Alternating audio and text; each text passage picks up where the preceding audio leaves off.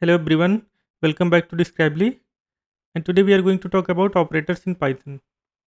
So we can group the operators in 7 categories.